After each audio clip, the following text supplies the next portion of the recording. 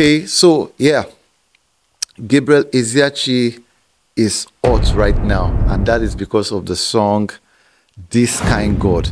Actually, This Kind God is not a song on its own. It's actually from the collation of the songs that made up the new release by Gabriel Eziashi titled African Praise Medley. Now, the song is out right now, and we want to look at why that is. But before we do that, a little background to this song. Okay, so this song was released by Samuel Afolabi around the year 2020, although there has been traces of that song since like 2019, but I think it was officially released in 2020.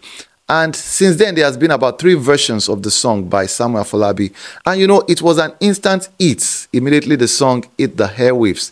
And this is because any song that can make it to praise and worship list on Sunday morning can be termed a hit, and this song actually did that. So kudos to Samuel Afolabi for pushing that song, you know, even that far.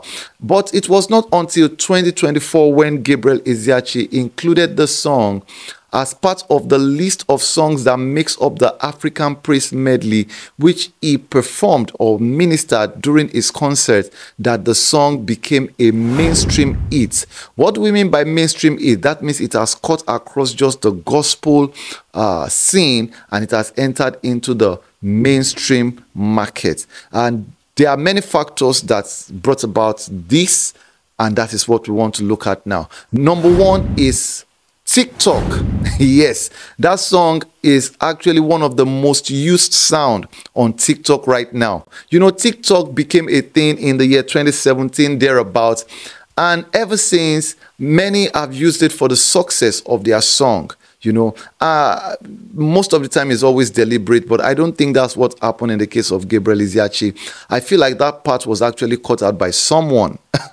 And after that, the sound went viral on TikTok, and a number of people have used the song. In fact, multiple number of people have used that sound, making it one of the most popular sound on TikTok right now. As a matter of fact, the video has about 1 million plus views on YouTube. We cannot take away the fact that this song went viral on TikTok. We cannot take away that fact from the fact that now it's over 1 million views on YouTube. I feel like TikTok played a major role in making this song a viral hit. Anyway, number 2 is the instrumentation of the song. Gabriel Eziashi employed the suku sound. You could remember that as far back as the 90s and early 20s. This was like the major sound in Africa. It would not have been a TikTok success if the instrumentation was not as powerful as it is, because what TikTok thrive on is sound, you know. So the instrumentation has to be perfect for it to be a TikTok hit. Another thing I think actually worked for this song is Gabriel Eziashi's